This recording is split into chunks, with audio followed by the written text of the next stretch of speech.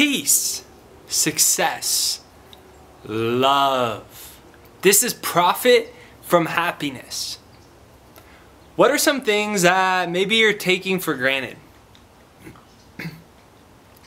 Just like we don't see oxygen and we don't see gravity and we don't help the sun rise in the morning. It just does. All of these things just happen. They're going on all the time, so we don't really notice them.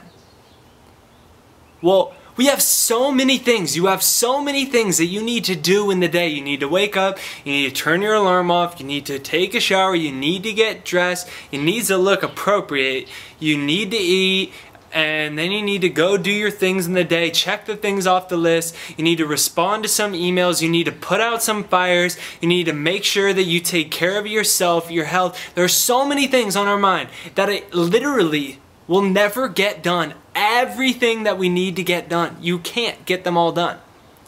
But there's so many things to juggle within your brain that you very well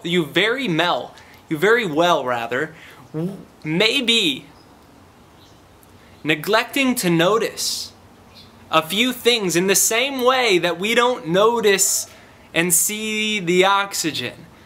We don't help the sun rise, yet it's there, and if it wasn't, we wouldn't be here. We don't notice gravity.